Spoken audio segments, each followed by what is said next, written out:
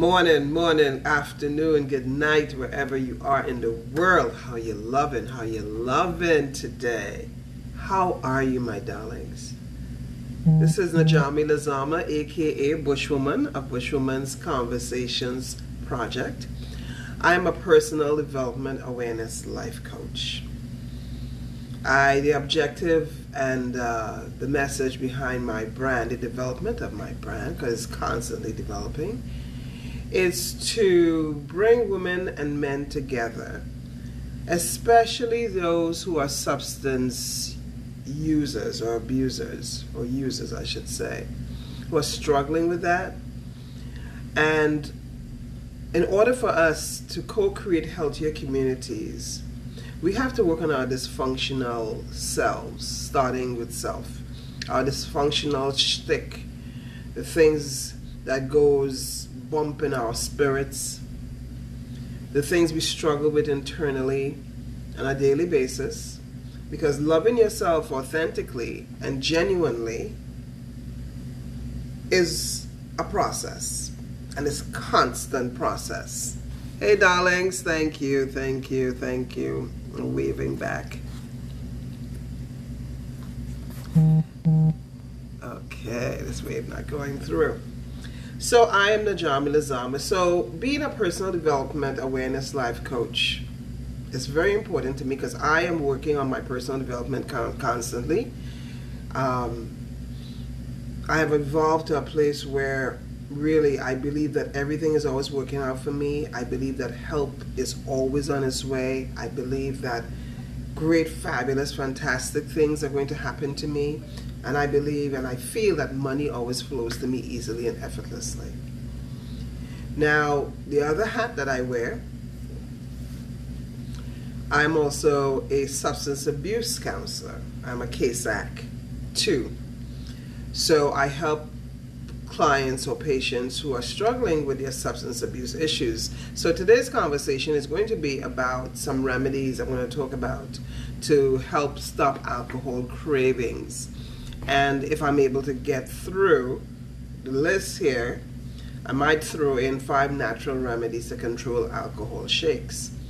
So I do groups, I counsel, I talk, refer, recommend, outpatient. As you see back here, I'm at work here today.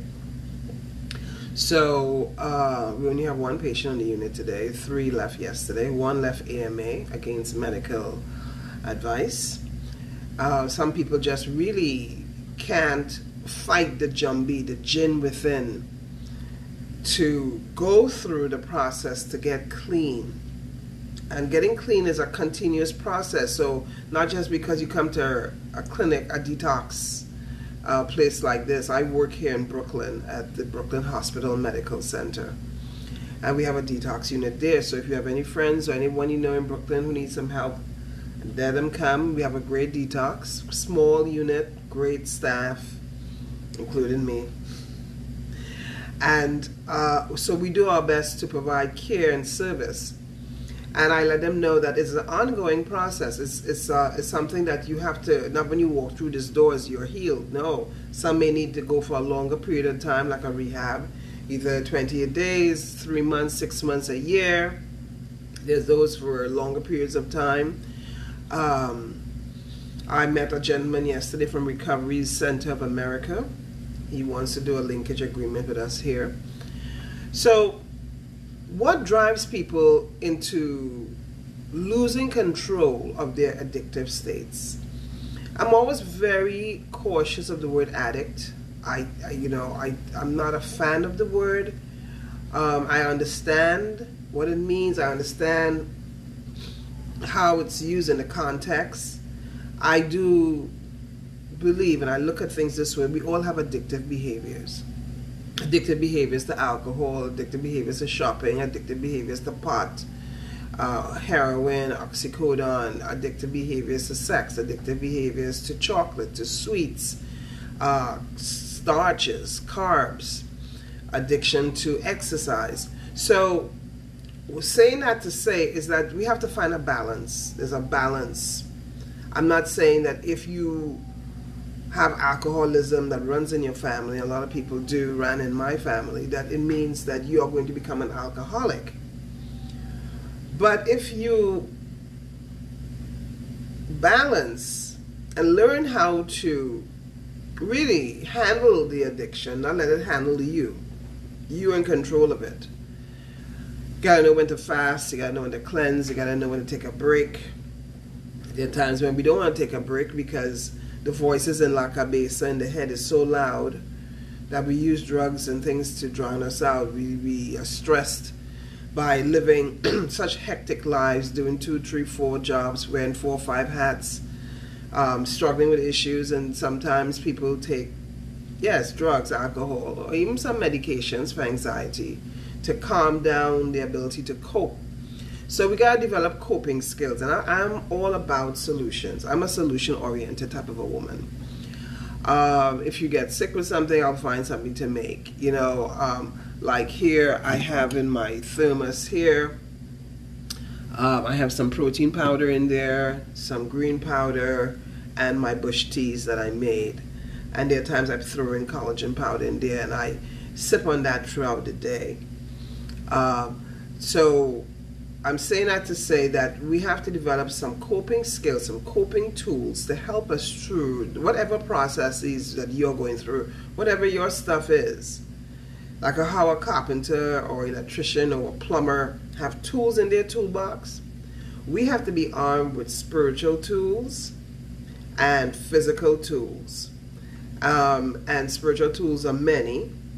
Coping skill tools are many.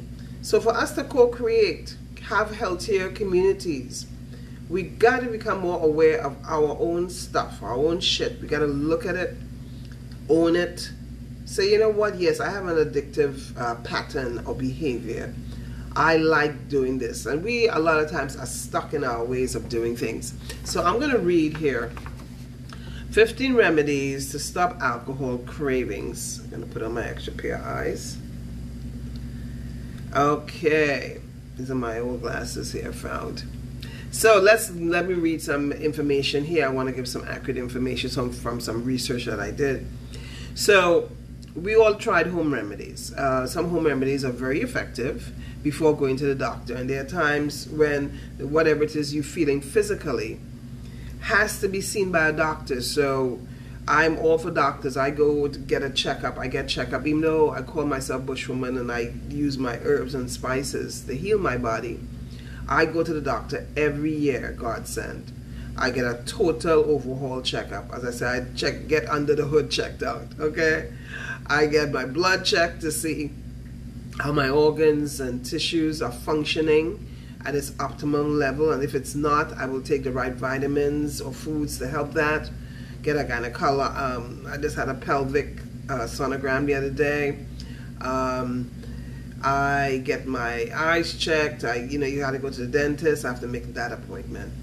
I just get a checkup totally. Mammogram coming up soon. So we need to do what we have to do. I know a lot of men are afraid to go to doctors.